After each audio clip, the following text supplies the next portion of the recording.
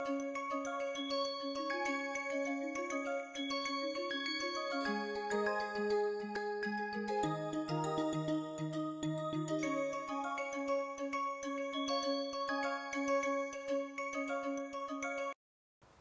the last module, we had said that next we are going to discuss a little more about angular momentum. But then as is often the case, I had a second thought. So what we will do is in the next module we are going to discuss angular momentum, but today let us finish up something that is a logical next step of the discussion we have had in the previous module, and that is something very interesting and often very useful. What we learn in this module is how do we draw pictures of spherical harmonics. How do we draw pictures especially of the theta part. To do that we learn something called polar plots. So, polar plots themselves are interesting and useful in many cases. So, this is a corollary of doing this course. You get to learn something that is useful in other fields as well.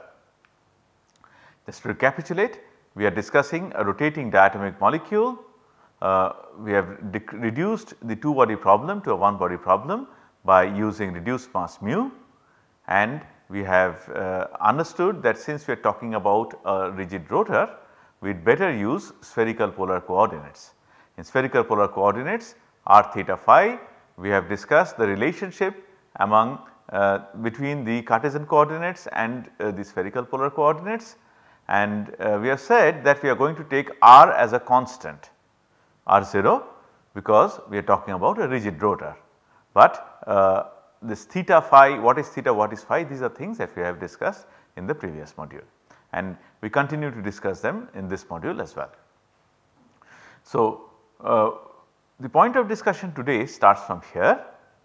We know that the wave functions are essentially spherical harmonics, product of a phi part and a theta part, and we also said that well, we worked out that the phi part is an imaginary part of the wave function, where it is a constant multiplied by e to the power I m phi.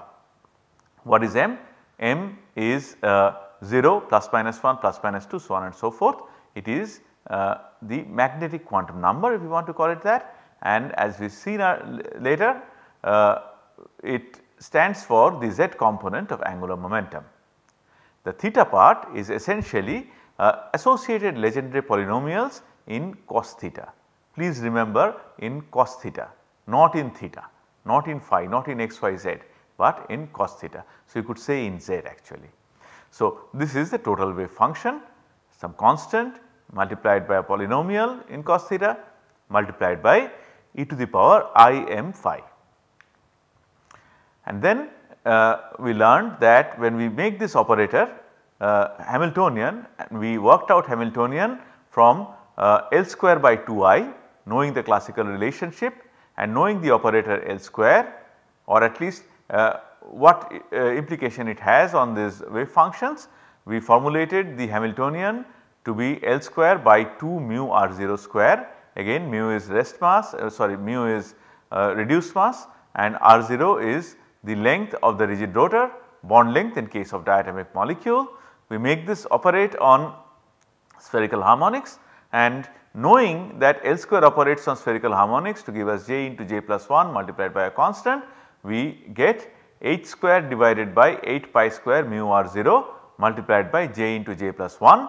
This eigenvalue of Hamiltonian is the energy in joule, the rotational energy, and j is the rotational quantum number which ranges from 0, 1 to so on and so forth.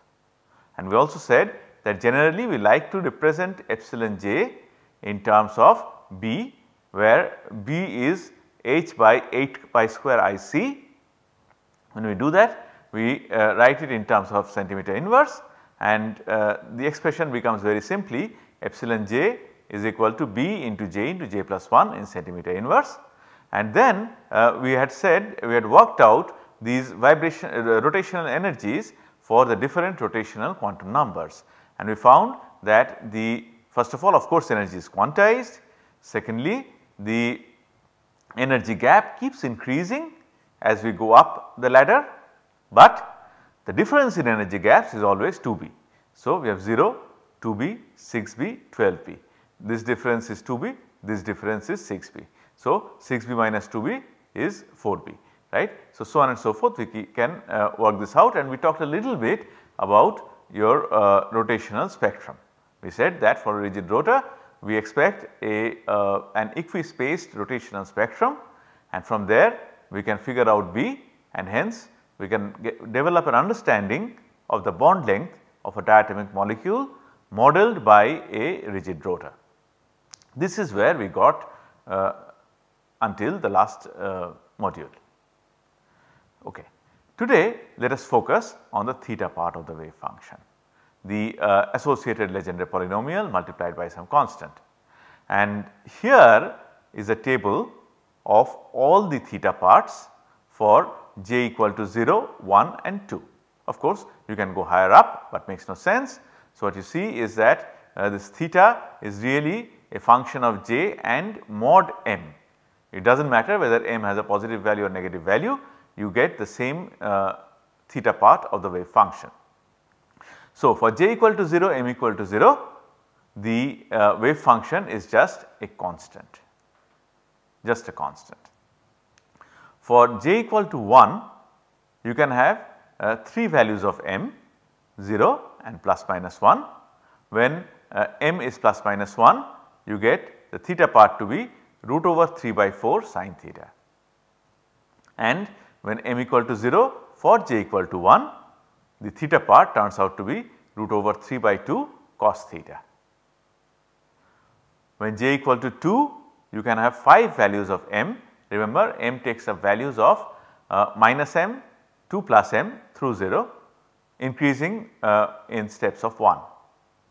So, when m equal to plus minus 2 for j equal to 2, we get the theta part of root over 15 by 16 sin square theta. When it is plus minus 1, we get root over 15 by 14 sin theta cos theta, and for m equal to 0 for j equal to 1, we get root over 5 by 8, and I really like this function 3 cos square theta minus 1.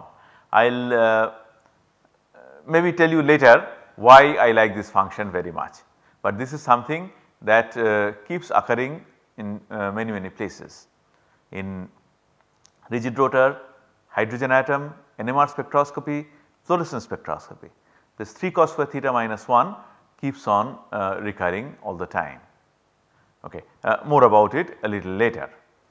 Now, let us learn how to draw these functions in a very nice manner.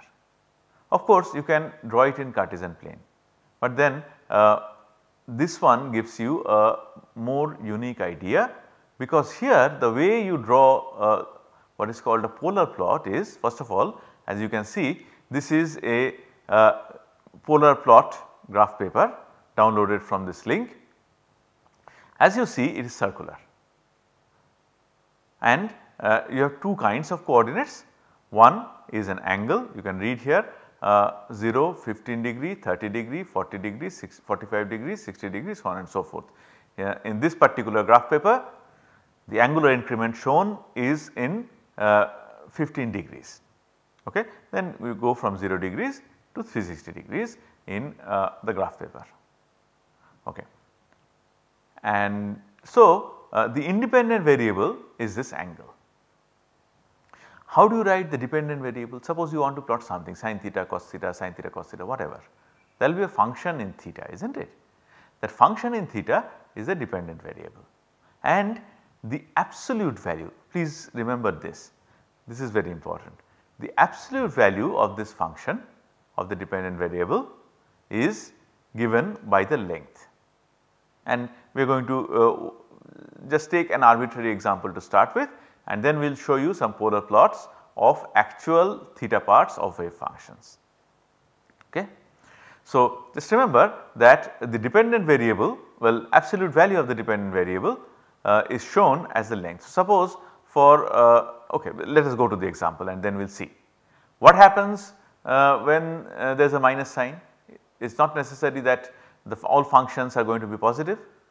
What happens is a minus sign, absolute value will still be the length. Remember, if you go from this side to this side, the length is still positive. It is important to understand the axis here. One axis is like this, an angle, right, well like this, anti-clockwise in this case, 0, 15, 30 like this. The other one is just the length. I mean, if you go instead of going in this direction, if you go in this direction, it does not mean that the length has become negative, length has remained positive. It is just that you have gone through 180 degrees. Suppose let us talk about this line here. It does not mean well maybe this line. It does not mean that this length is negative. Okay. Suppose I read this is still 7 where the circle is right now. Okay. This is still 7. It is just that the angle is 240 degrees. Please remember the length cannot be negative here. So, how do we show a change in sign? Suppose I want to plot sin theta cos theta, which we will. There will be a change in sign. How do we show it? We will see. We will cross that bridge when we come to it. Right now, let us take one step at a time.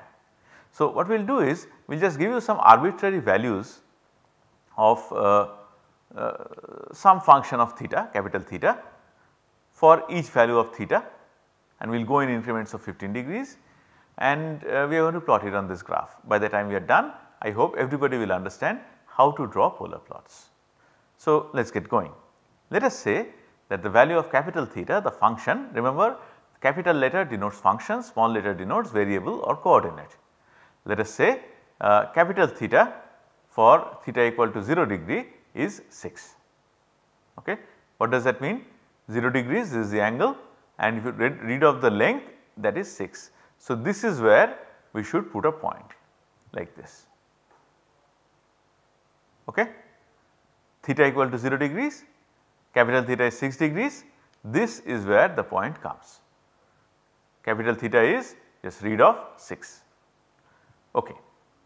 Next, let us say for 15 degrees it is 7. The function capital theta has a value of 7 when theta has a value of 15 degree. That means what? From here you have to go here 15 degrees and it is marked here. How far should we go here along this line? So, all these lines are radial lines, is not it? Do you see? All these lines actually go through the center, is not it? So, these are basically radii. So, along the radius, a certain length along the radius is what stands for the absolute value of the function in theta. So, if it is 7, then I have to read off 7, this is where 7 is. Okay. So, this is where it will be dependent variable theta equal to 15 degrees and independent variable theta is 15 degrees and dependent variable capital theta has a value of 7. So, this is where the point should come. So, we put the point there. Now, let us say for theta equal to 30 degrees capital theta is 5. Similarly, what do we do? Go from 0 up to 30 degrees, capital theta is 5. So, read off 5. So, that will be this circle. So, this is where the point should come. Okay. Now, let us say for 45 degrees capital theta is 4. Can you try to put the point yourself? Just put it on your computer or mobile screen with your finger, and then when the point comes you can verify whether you have got it right or not. Have you done it? Yeah? Please put the finger where you think the point should come for theta equal to 45 degrees, alright. This is where it should come. Okay. Theta is 45 degrees, capital theta is 4 degrees. I hope you have put the finger in the right spot. If not, here is one more chance. For 60 degrees, I am saying the value of capital theta is 2.5. Can you put your finger where theta equal to 60 degrees and capital theta equal to 2.5 would be? Put a finger on your screen and check whether you have put the finger in the right place, which is this. Okay. Let us say for 75 degrees it is at 1 and I will show you where it is, it is here, and let us say for 90 degrees it is 0. Okay, I want it to become 0 because I want it to change sign and we also want to discuss what happens when how you show a change in sign. Okay. So, this is what it is. Next, let us say for 105 degrees, okay, where is 105 degrees? Just go like this, 105 degrees, this is what it is. So, it will come somewhere along this line, is not it? For 105 degrees I am saying that the value of capital theta is -1. Now, how do I show it? As I said, the distance is only an absolute value. How do I show minus sign? Well, there are two ways. First is you can use color, or you can just write plus or minus. By the time we are done with this plot, we are going to do both. Right now, let us change the color from what it was in when capital theta was positive. Since capital theta is negative when theta equal to 105 degrees, we use a different color and put the spot here. For 120 degrees, it is minus 2.5. So, where will it be? Please remember 125 degrees is this. It will not come here because it is negative, because that is actually 300 degrees. It has to be somewhere on this line itself, and the color has to be that of negative functions. So, this is it. I think I goofed a little bit with this 105 degrees one. It is moved a little, but it is fine, I think you understand. 135 degrees, I am saying it is -4. Where will it be? Put your finger and do not forget the color, right. And for 150 degrees it is here, for 165 degrees it is -7, and for 180 degrees it is -6. So, I have generated a set of fairly symmetric functions. Okay. So, what we have learnt is how to make polar plots and how to include sign in polar plots as well, because in polar plots as they are, there is no provision for sign. You have to either use color or write plus and minus in the regions where the function is plus or minus, and that is how you get the polar plot. One thing I forgot to include in this plot, but we have in the subsequent slides, is where is the node. You can see here, obviously node is at 90 degrees. Yeah, with the 90 degrees, not only is capital theta 0, but it also changes sign from 1 at 75 degrees to -1 at 105 degrees. So, where is the node? Theta equal to 90 degrees. Where is that? Right here. If you draw a line like this, that is your theta equal to 90 degree node. Okay. Nodes are very important in our discussions that are going to follow. Okay. Before we go to more realistic capital theta functions, let me remind you that the range of theta is 0 to 180 degrees only. So, even though the polar plot graph paper goes all the way from 0 to 360 degrees, when talking about some function of theta, we should never use the part of the graph paper from 180 degrees to 360 degrees, because theta is not values of theta greater than 180 degrees is not even there, right. The graph paper has to be more general, because suppose you want to plot phi now, then what will happen? You need to go from 0 to 360 degrees. But for theta, please do not draw dots on this side also. Please stop at theta equal to 180 degrees. Okay. We are going to generate functions, and I am going to show you, you can generate values for theta greater than 180 degrees also, but it does not make sense, because the upper limit of theta is 180 degrees by definition. Okay. So, please remember, you should not draw anything beyond theta equal to 180 degrees. If you are drawing a function in phi, then it is fine, you can go up to 360 degrees, you should go up to 360 degrees. Okay. So, this is how one draws polar plots. Now, let us go ahead and let us see examples of polar plots of actual spherical harmonics in theta. If you might remember that this was one of the wave functions root over 15 by 14 sin theta cos theta. Okay. And what I show you here is the polar plot of this function. I have made this diagram ugly by putting this rectangle explicitly just to highlight the fact that there is no theta beyond 180 degrees. So, you should not draw anything here. In fact, I used a program Grapher for generating this plot, and Grapher does not know that I am working with theta. So, it had actually generated all the way from 0 to 360 degrees. We should not when we construct functions of the azimuthal angle theta, because as we said several times, theta has an upper limit of 180 degrees. Okay. Now, let us look at this a little closely. So, at theta equal to 0 degrees, what is the value of sin theta, what is the value of cos theta? Value of cos theta is 1 and value of sin theta is 0. So, the product sin theta cos theta will of course be equal to 0. So, for theta equal to 0, sin theta cos theta equal to 0. Where does it become 0 once again?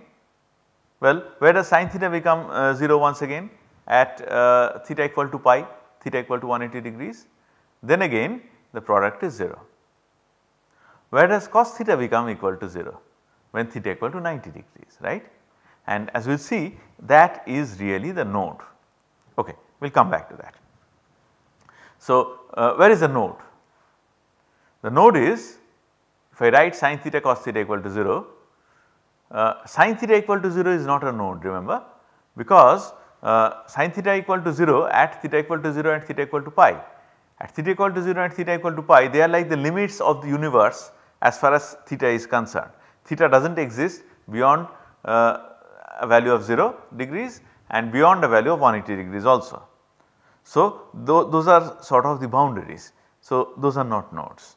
So, sin theta equal to 0 would not give you the nodes. What gives you nodes is cos theta equal to 0, and cos theta equal to 0 means theta is equal to 90 degrees.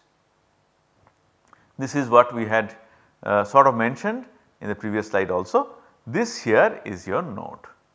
So,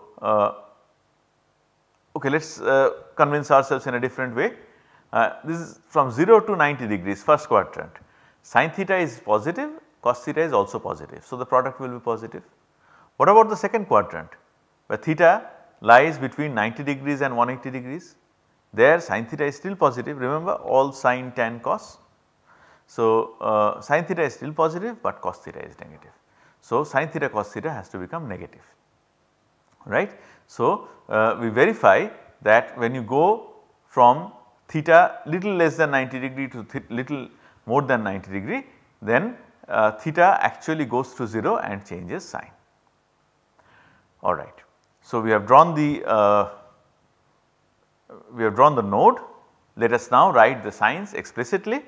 In the first quadrant we said the sign is going to be positive, and in the second quadrant sign is going to be negative. Does this remind you of anything? This positive negative business. I will help you a little bit by telling you that this thing that we see here is called a lobe. So, we have a lobe with a plus sign and we have a lobe with a minus sign. So, the lobe where we have written a plus sign is the lobe in which the wave function capital theta has a positive sign, and the lobe where there is a minus sign is the wave function where is the lobe where the wave function has a minus sign. Okay. So, this plus and minus is really the sign or phase, if you want to put it that way, well sign is better I think, sign of the wave function in that region. Great. Now, let us show you my favorite function 3 cos square theta minus 1 multiplied by some constant. Alright. So, we have given you a spoiler by showing you the diagram already, but let us explain nevertheless. Why do we have this color triangle here? Because remember theta goes from 0 to 180 degrees. There is no theta beyond 180 degrees. So, it makes no sense to try and draw the function in this space as well. So, I sort of dotted it out. Now 3 cos square theta minus 1, it is always easy to work with 0. Where is that equal to 0? Where cos square theta minus 1 equal to 0 or cos theta equal to 1 by root over 3. Is that right? Cos theta equal to 1 by root over 3. Is that right? Partially right, because when we say cos square theta equal to 1 by 3, there is no reason why we should neglect cos theta equal to minus 1 by root 3. So, you should consider that also. Okay. So, cos theta equal to minus 1 by root 3 will obviously come in the second quadrant. The second quadrant because that is where cos theta is negative, and we do not have to worry about beyond that, because as we said there is no theta beyond 180 degrees. Okay.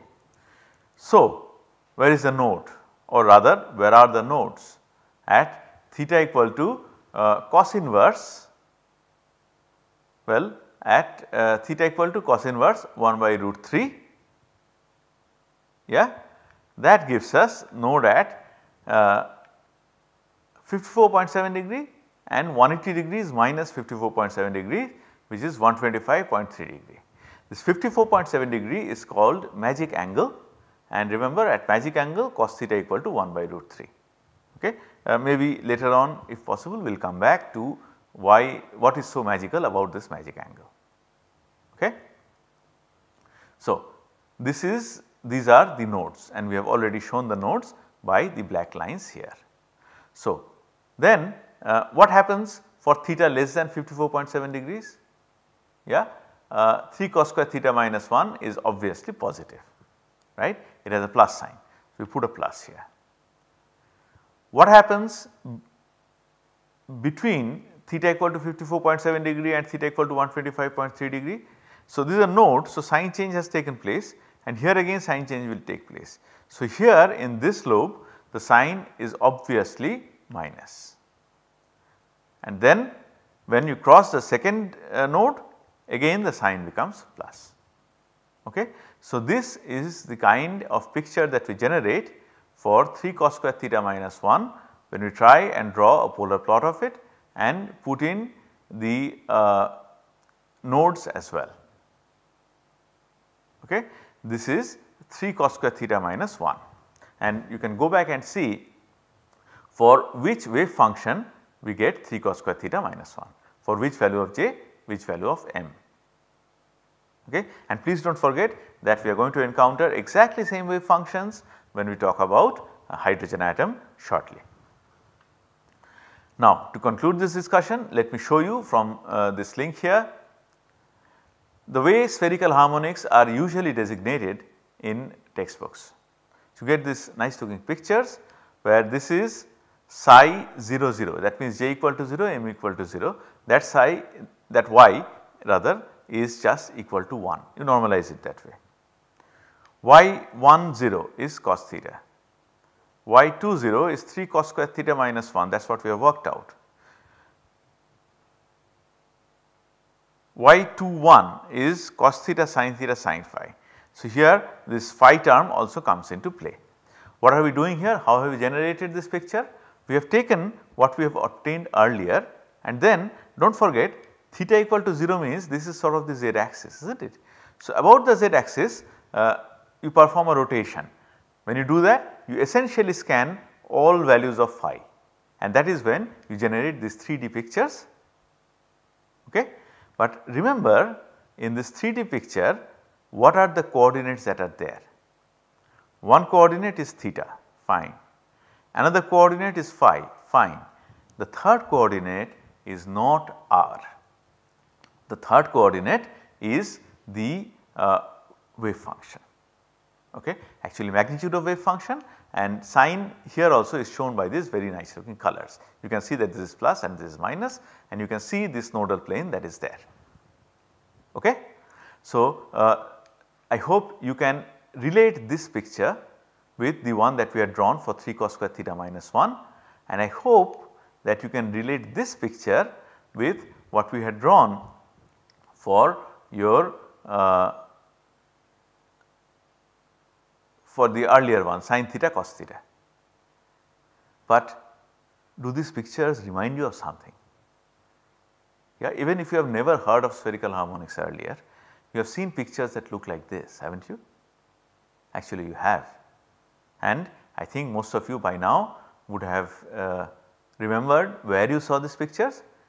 You saw these pictures when you talked about orbitals, and these were touted to be the shapes of orbitals, where orbitals were supposed to have been regions of space where probability of finding the electron is maximum.